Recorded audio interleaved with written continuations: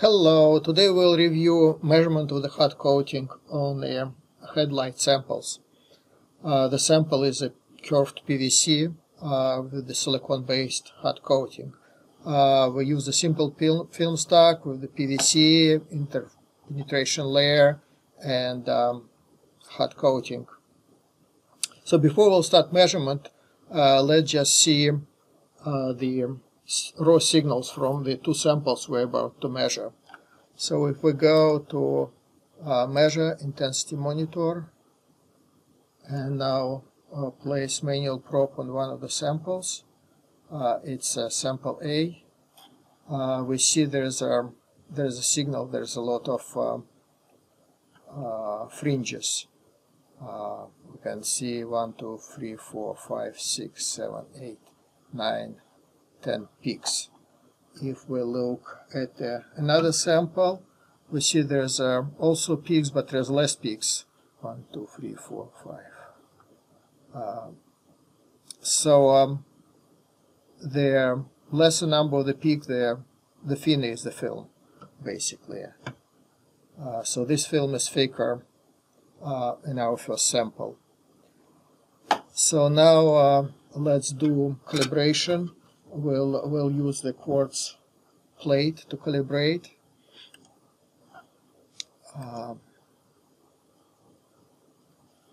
And now black pad. This is our calibration. So the red line is reflectivity of the quartz plate, and the blue line is actual signal in counts from our spectrometer. So let's try to measure our first sample, sample A.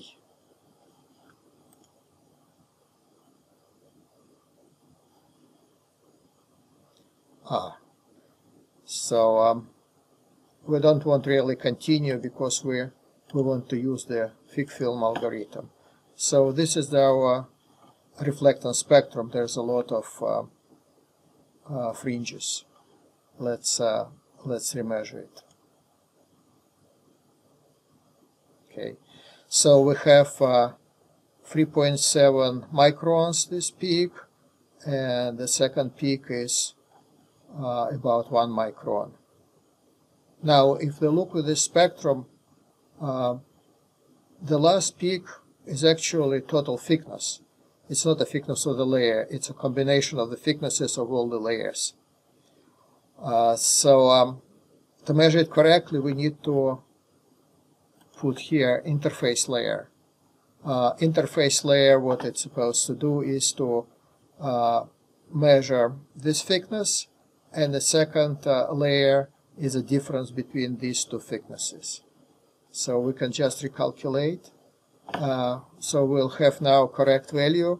It's 2.5 microns and about 1 micron. So 1 micron is interpenetration layer, 2.5 microns is actual coating. Now we want to measure a few points on the sample. But first, let's clear the measurement history so we can see the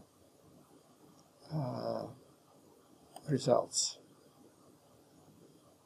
So 0.1, 0.2, 0.3. Actually here we missed. Okay, let's go further.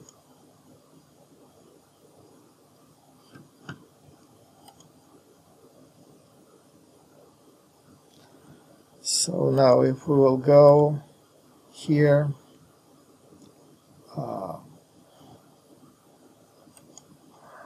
we'll see that's one of the measurements we missed. So we want to remove it. So coating is relatively uniform, and we can see here the absolute standard deviation, averages, and all the statistics we want for both thicknesses. So now, yeah, we can export this value, but we'll just create to measure another sample. So another sample supposed to be thinner. Let's see.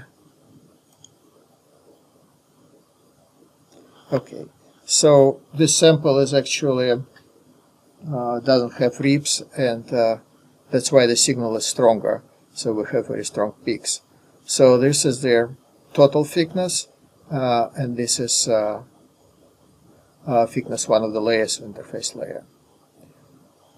So we have 1.6, 1.4.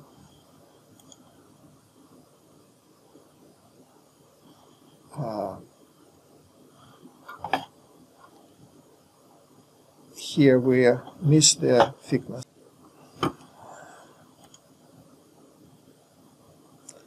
Okay.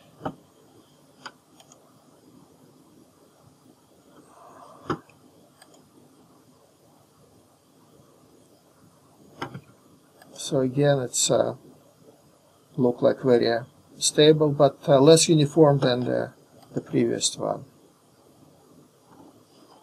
So if we go again to measurement history, there was the one we missed here. So we have one thickness and another thickness.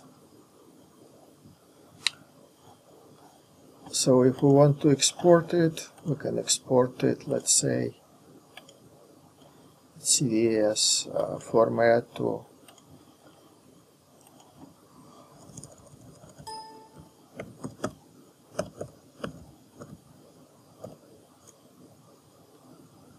and it was sample C.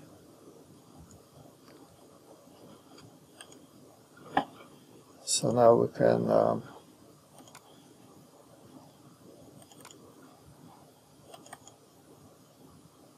open it in Excel spreadsheet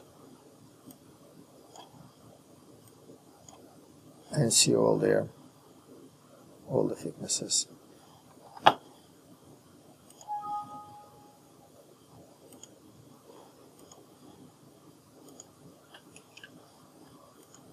So let's try some other sample, which is also flat, should be easy to measure. That's very similar.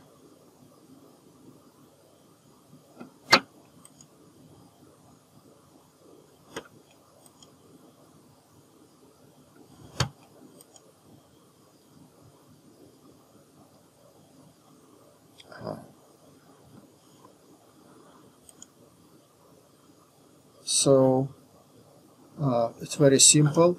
Yes, there's one peak here. It's a very thin layer, but this peak is ignored because this is just a shape of the curve due to their dispersion. It's not a layer. It's artifact, so we just ignore it. The way to ignore it, we put here that anything below 0.4 microns is not considered. Thank you for listening.